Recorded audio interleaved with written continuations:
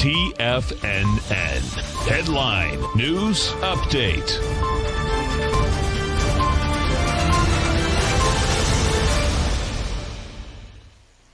Hi everyone, Basil Chapman here for this Tiger Financial News Network 10 a.m. Eastern Time update. Dow is down 300 points with 290 at 32,569 after making an all-time high yesterday of 33,227. That's quite a big pullback, 700 points from the high yesterday. So what we are looking at is, at this particular point, the Dow is still the strongest index in terms of technicals. It is leg D in the weekly chart, leg C in the monthly. And leg C says it should still go in the chap wave to a peak D sometime in 2021. We're looking at the S&P, so the Dow is down 0.8%.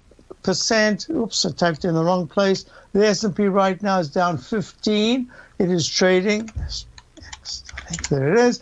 Down 16 at 38.98.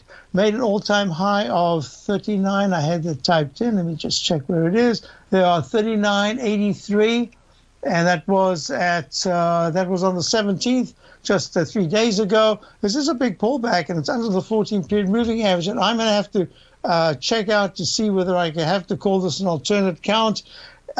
Is there enough room to go next week to slightly higher highs in the Dow and the S&P?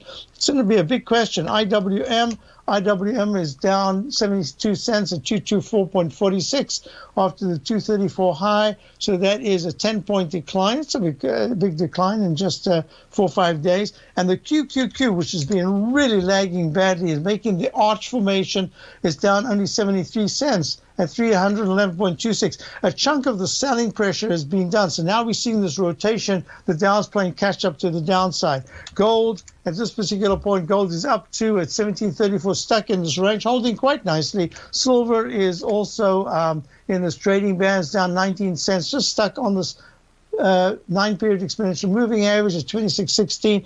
What's really important here is that the dollar's finding strength again. It is up 24 ticks at 92.07. I'll talk about this in my show coming up, the Tiger Technicians Hour. We've been long in my opening called daily subscription newsletter since April of 2018, around about 90.07, and it went all the way to just about 103, pulled back sharply to 89, and now it is trading at 92.